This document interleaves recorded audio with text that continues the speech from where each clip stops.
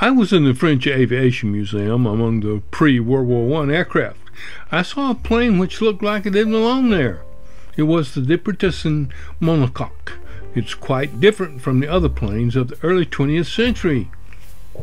Most of them were biplanes and had wooden frames covered in fabric. They were boxy. But Armand Deperdussin founded his company, Société de Production des Appareils Deperdussin, to build fast monoplanes. Why? Perhaps for the need for speed. During this time period before World War I, aviators and aircraft manufacturers were obsessed with speed. This interest was fueled by millionaire businessmen such as James Gordon Bennet. Bennet organized the Gordon Bennet Air Races. His newspaper, the New York Herald, sponsored the races with a purse of over $15,000 for the winner. The races began for aircraft in 1908, and the last one was held in 1920. Later famous races were the Schneider Cup races for seaplanes. The Deperdussin Monocoques were among the fastest at Gordon Bennet Cup races. The races were international, with participants from all industrialized nations. Invariably, all racing planes were monoplanes. The Deperdussin Monocoques exhibited extremely streamlined fuselage. Great attention was paid to the aerodynamics of the aircraft. The thin wings were made of hickory and pine, and, like the fuselage, covered with fabric. The fuselage was made of laminated strips of tulip wood. This wood from the tulip poplar is particularly well adapted to this process since it is straight grain from a tree that grows straight and tall. The fuselage was formed in two halves of a hickory frame with tulip wood strips glued in a crisscross fashion. There was a layer of linen cloth between layers of tulip wood.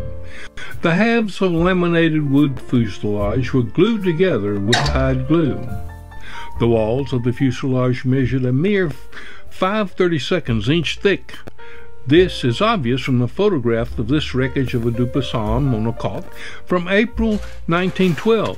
Louis Bechereau designed the racer, but a Swiss marine engineer, Eugene Riconnet, was the first to use this type of construction.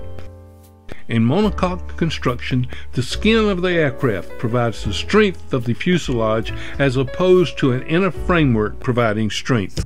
The aircraft was powered by a two-row 14-cylinder Gnome double lambda radial engine.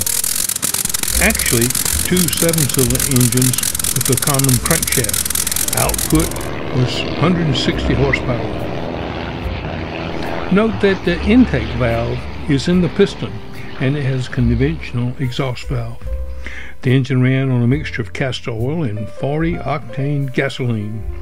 Therefore, excess oil escaped from the engine via the exhaust pipes.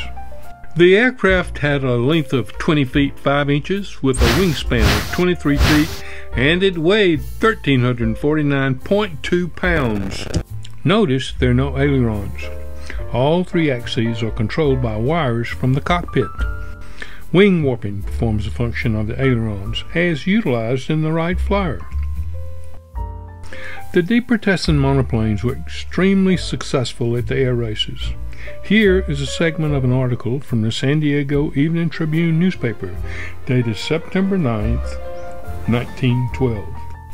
Jules Ventrines, driving his Deperdussin monoplane without a stop, finished the course of 124.8 miles in the James Gordon Bennet race in 70 minutes, 56 seconds.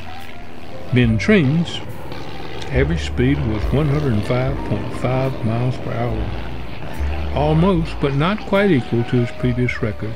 Ventrines completed his flight before noon, spinning 30 times over the course as smoothly as a swallow veers around a church spire.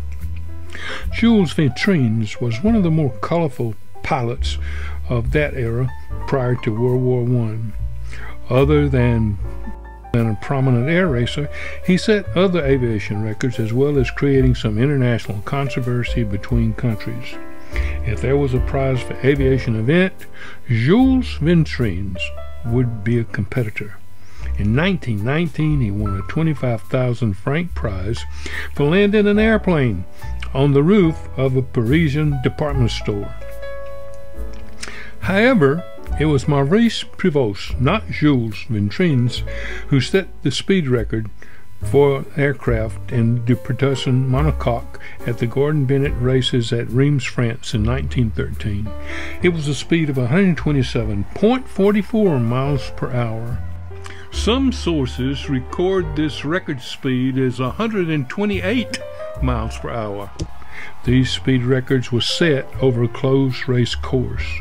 Prévost won the first Schneider Cup race in a Deperdussin Monocoque with floats on it.